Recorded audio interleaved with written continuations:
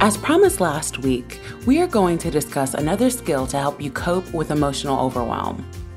If you find yourself drowning in distress or you can't cope with a crisis, this skill is for you. Welcome back to Savvy Psychologist. I'm your host, Dr. Monica Johnson. Every week on this show, I'll help you face life's challenges with evidence-based approaches, a sympathetic ear, and zero judgment. In today's episode, I'm going to review with you a dialectical behavior therapy skill called distract. Now, some of you may be thinking, I'm great at distracting myself from my problems.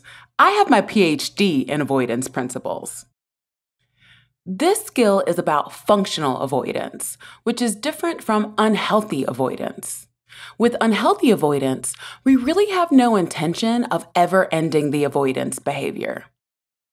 We are going to stick our fingers in our ears and la ourselves into oblivion.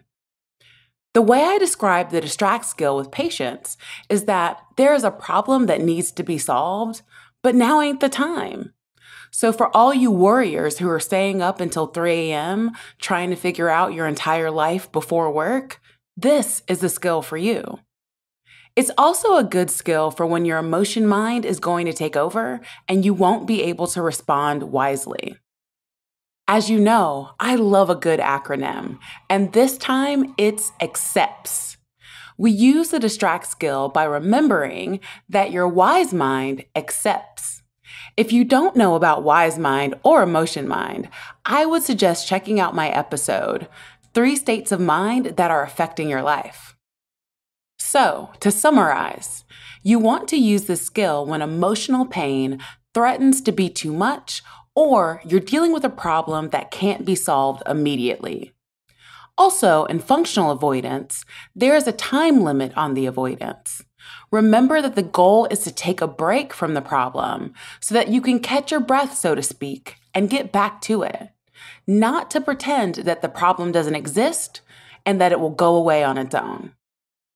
One way to use distraction is through activities. The goal here is to engage in activities that are neutral or opposite to the emotion that you are experiencing in the moment, as this will help to reduce arousal and impulsivity. The activity allows your attention to move away from the problem and fill your short-term memory with non-activating content. An example of this could be washing dishes or going for a walk.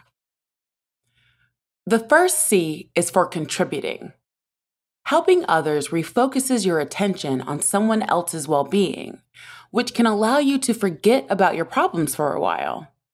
You may have noticed this when you were having a bad day, and you were caring for your children, or went to help your friend with something, and felt that your problem, at least temporarily, faded into the background. The added benefit of contributing is that it can also allow us to feel capable and can provide meaning to our lives, which can improve the moment as well. The other C is for comparisons. Did you know there are some healthy ways to do comparisons? Typically, when we make a comparison, we do it in a manner that makes us feel less than, small, or unworthy. With comparisons in the distract skill, you are comparing yourself to others who are coping the same way, less well, or to those that are less fortunate than you. It helps to keep things in perspective and to put a more positive light on the situation. I'll give an example to help this make sense.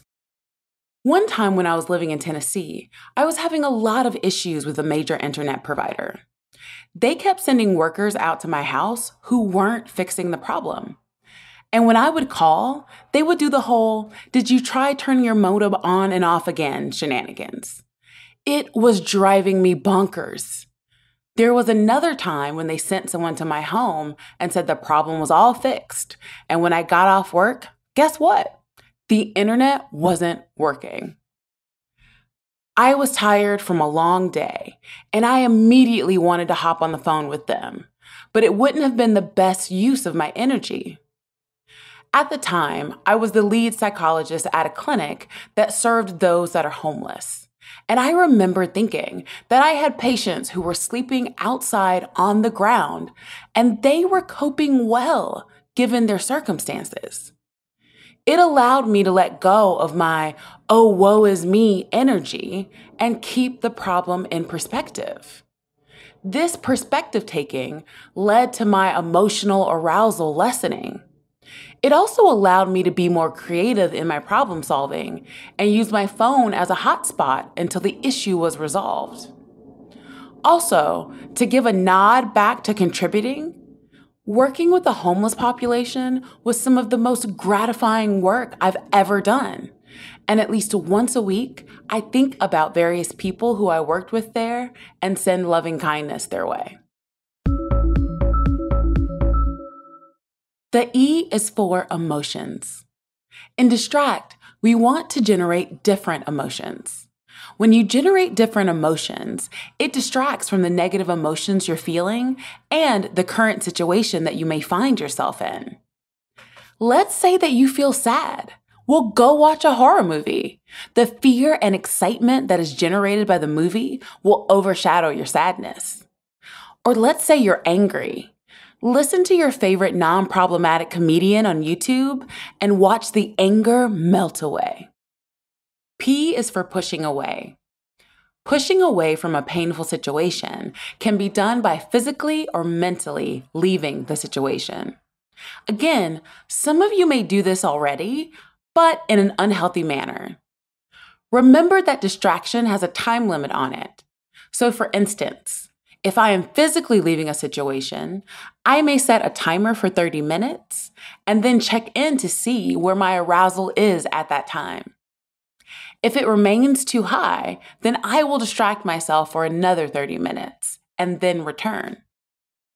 Now, I want to be clear about what I mean by too high.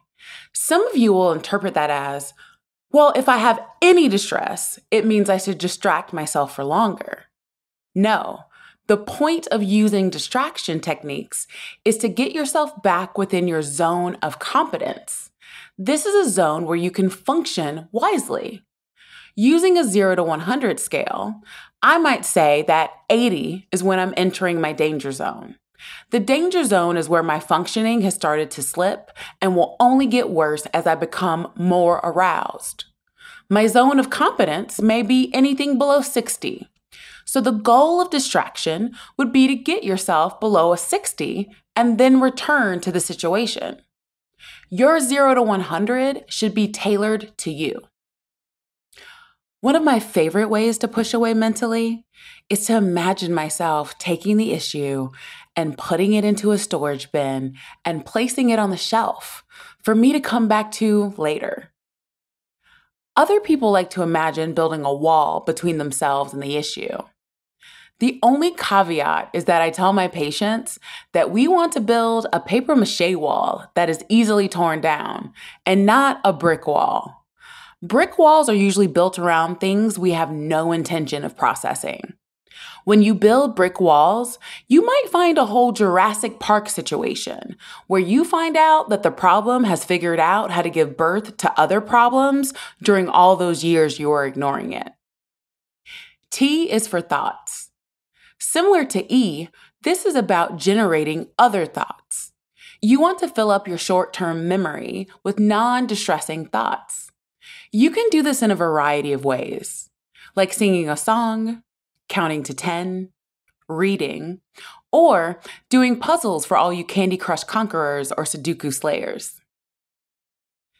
S is for sensations. When you create an intense sensation, it can distract from other distressing thoughts. My absolute favorite is a cold shower.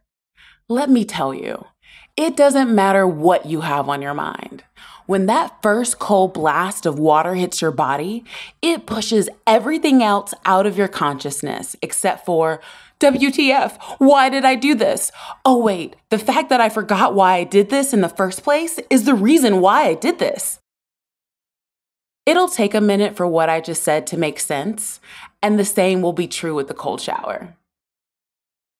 You'll get out and all you'll want to do is get warm. You can also do things like squeeze a stress ball, go for a walk in the rain, or listen to really loud metal music. If you're really hardcore, you might do the cold shower with the metal music. Which distraction technique are you going to try? Let me know on Instagram at KindMindPsych. You can also reach out to me via my email at psychologist@quickanddirtytips.com or leave a voicemail at 929-256-2191.